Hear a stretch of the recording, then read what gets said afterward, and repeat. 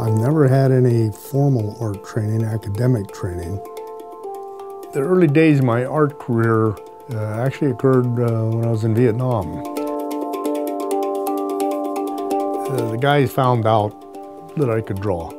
So I wound up trading drawings of their wives and girlfriends and sisters and stuff, and they in turn would go out and pull my guard duty.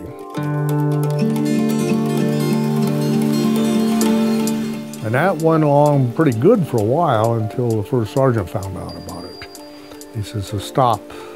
And he said, but before you do, he said, I've got a picture of my wife. I'd really like you to draw.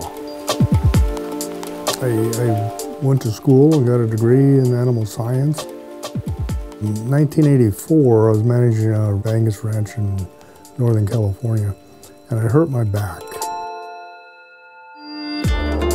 The compression and jamming of the spine caused by riding a horse.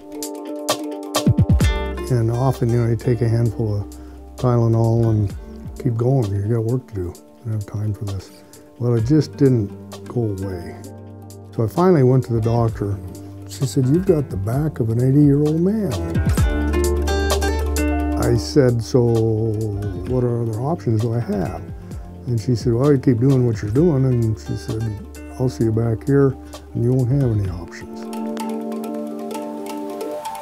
So I wound up selling my saddle, which was a big blow, and became an artist. The painting from life is the most honest way to receive your information. There's not a lens made in a camera that equals the eye.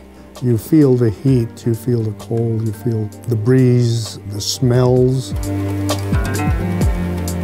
I equate it much to riding a motorcycle, which I also do, as opposed to riding in a car. If you're painting out on location somewhere, you're totally immersed in the environment. Riding on the road, the freedom, the wind blowing, the smells, it's a very similar experience to plein air painting.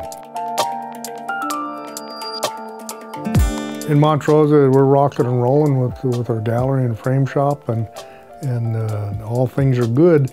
And I had been experiencing some double vision, a little bit of memory loss, some oddities. And I got an MRI scheduled up in Grand Junction at St. Mary's Hospital. The doctor called. I said, well, this doesn't sound good. She said, it's not.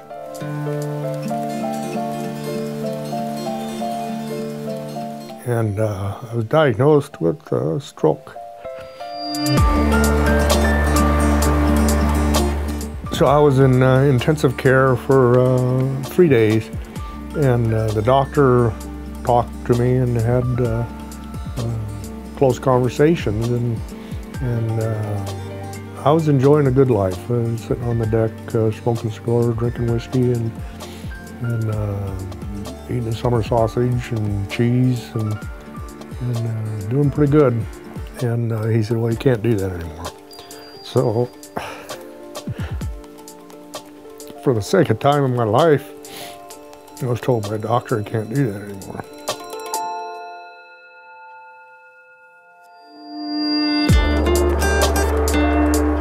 And we had been planning a trip to Alaska for a little over a year on our motorcycles. And we were scheduled to leave on June 15th, which was my birthday.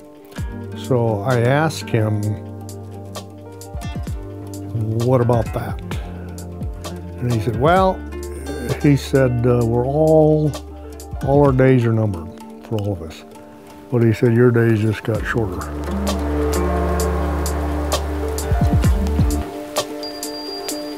It'd be a good idea to start doing what you want to do.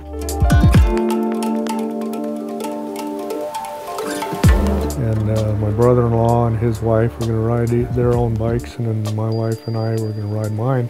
And I told him, I said, well, I'm going. You're welcome to come. I need you to be aware.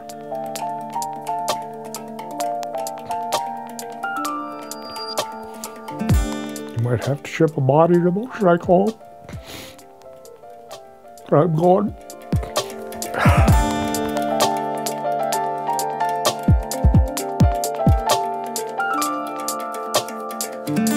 I've always felt that I didn't want to wind up on my deathbed and say, gosh, I wish I would have. I want to be able to look back and smile because I did.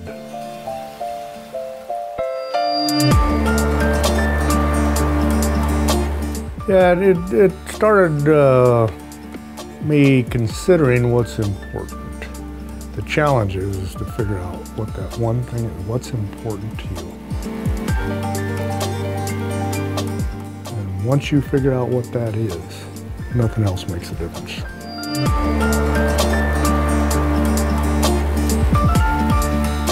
And I think looking back, what has been important for me is good or bad, or I should have or shouldn't have. I did it my way.